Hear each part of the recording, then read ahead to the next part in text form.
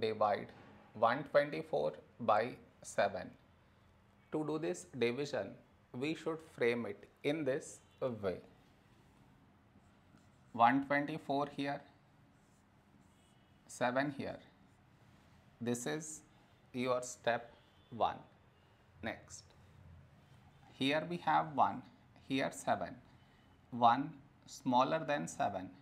So we should take two numbers, 12. A number close to 12 in 7 table is 7 ones 7. Now we should subtract, we get 5. After this, bring down the beside number, so 4 down, so 54. A number close to 54 in 7 table is 7 sevens 49. Now we subtract, we get 5. After this, no more numbers to bring it down. So what we do is, we put dot, take 0, so 50.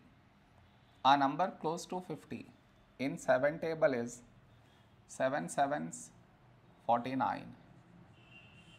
Now we subtract, we get 1. After this, we already have the decimal, so directly take 0, so 10.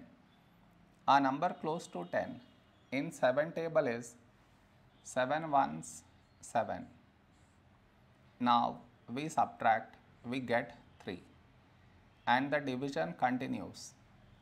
It is enough if we do up to 2 decimal places.